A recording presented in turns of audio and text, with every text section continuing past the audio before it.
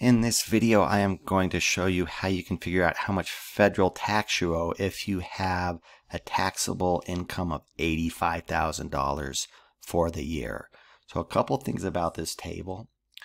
You should notice in column 1 there's the rate, and the rates go up as you make more money. And also, we are assuming we're happily single in this problem. If you were married, these dollars amount in column 2 would be different. So the first step here is just to figure out where this $85,000 falls on the table, which tax bracket or which row. So I think the following to myself. I go to tax bracket 1 and I say, does $85,000 fall between $0 and $9,700? No, it doesn't. $85,000 is bigger than $9,700. I just continue that process, and hopefully you see that we are in tax bracket 4. Let's think about this. $85,000 is somewhere between $84,200 and $160,725. So once I've identified the row, I just get rid of everything beneath it because I've identified tax bracket 4 or row 4. I don't need these other rows because I didn't make enough money to use these rows. Now here's a common mistake people make. Once they've identified row 4, they say to themselves, okay, it's a 24% rate, so I owe 24% on this whole amount. So they take 0.24 times $85,000. That's not how it works. You're only responsible for paying 24% on any amount over $84,200.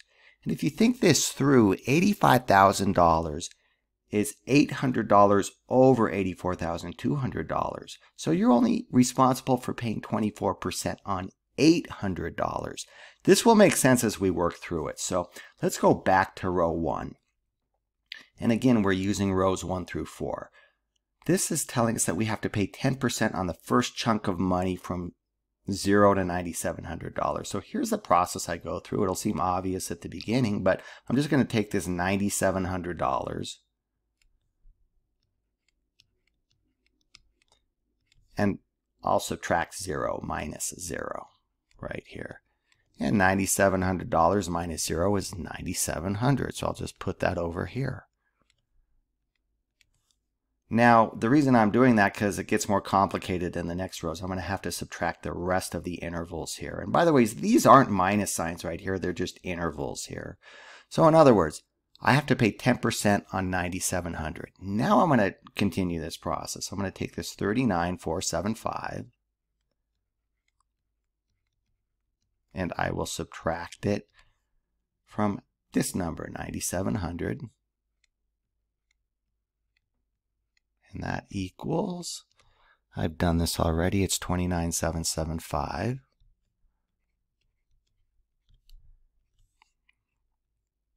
I'm going to need a little more room here. Let me write that over here, $29,775. And then I'll continue. I'll take this $84,200. And I will subtract this number, $39,475. And that equals $44,725. Now I'm at row 4. Don't mindlessly just keep doing this. Once I get to row 4, the row I've identified is slightly different. I need to figure out how much $85,000 is over $84,200. And I did that at the beginning. We did that in our heads. But what that's telling us is I don't need this last number now because I'm at the row I identified. And I'm going to take my taxable income, $85,000, and I will subtract it from this $84,200.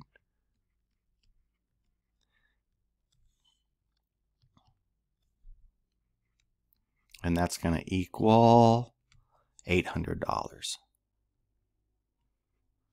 In other words, I'm only responsible for paying 24% on $800, not this whole amount.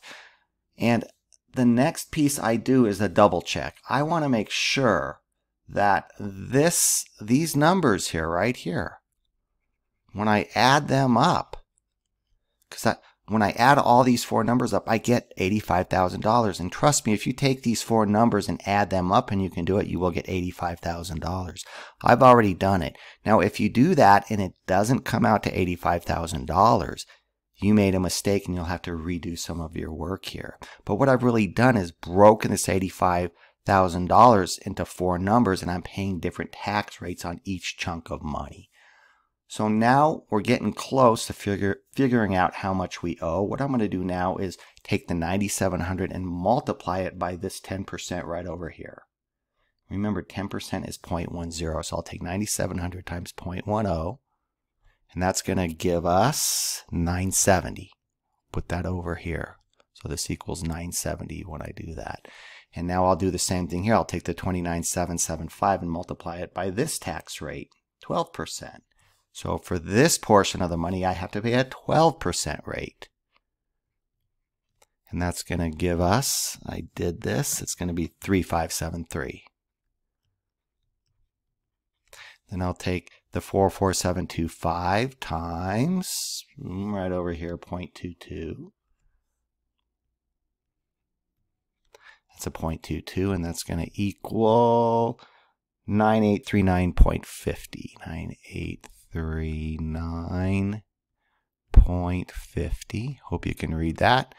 That's 9839.50. And then the last 800, this 800 I have to pay a 24% rate times 0.24.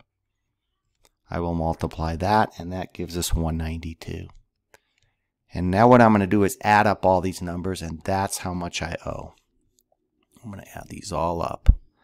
All these numbers here in white, so 970 plus 3,573 plus 9839.50 plus 192, and I get a whopping 14,574.50. And that's my answer. So in other words, if I am responsible for paying taxes on $85,000, the amount I owe the federal government, at least for 2019, is $14,574.50. Now these tables can change each year, but this is for 2019. That's pretty much all there is to it. In the next two examples, I just want to go over some special cases that you might run into. So let's say your taxable income here was $39,475. This is a little weird because the $39,475, you have to figure out which tax bracket you're in. It falls, you see it twice. You see it here and here.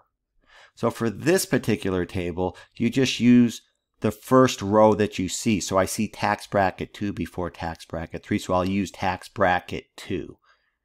That's how you do this. So that's just kind of a special case. So you won't use rows 3 through 7. And then you go through the same process. We might as well go ahead and do this. You're going to pay a 10% rate here. So I'll just take the 9,700 minus 0, which is 9,700. And let me just give myself a little more room here. And then now when you're at the row you've identified, again, it's slightly different because this number is the exact same as your taxable income. So you can either take this number minus 9,700 or this number minus 9,700. They're the same number, so we'll subtract these two. 39,475 minus 9,700, and we've already done this in the previous problem. You get 29775. And then all you do is multiply by the respective rate. So this will be times. And oh, before you do that, remember to always add these up, right? This piece here, when you add these two up, you will get the taxable income here. So do that as a double check. I've already done that, and you can do it if you'd like to. Then we'll just multiply this times 0.10. We'll multiply this by, from right here. We'll multiply this one by 0.12 from right here. And that's going to be 970. When I multiply this times this, I get 970. And this is going to be this times 0.12, which I believe I have done is 3,573. And you'll just add these up. So that's kind of a special case because the number falls on the interval. Let me add these real quick. I haven't actually done that. It's 970 plus 3573. And I got 4543. So that's how much tax you would owe in this situation. So if you have a taxable income of $39,475, this is how much federal tax you owe right here. One more special case. Let's say you had a taxable income of $1,200. Which tax bracket is that in, or which row of the table? Well, hopefully you see it's row 1. So I'll circle row 1, and then I get rid of every row below it.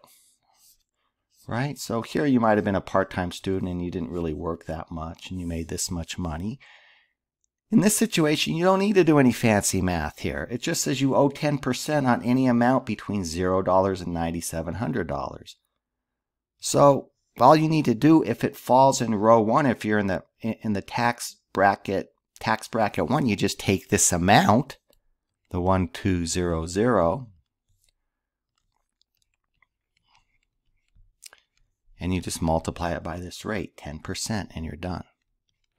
So that would equal $120. So if you earn $1,200, you have to pay $120 in taxes for the year, federal taxes. Again, if you fall in row 1, no fancy math at all. You just take your taxable income and multiply it by this 10% right here, and you're done. So that's another special case as well, and it's actually the easiest situation you will fall into. Well, I hope this was helpful. Have a great day.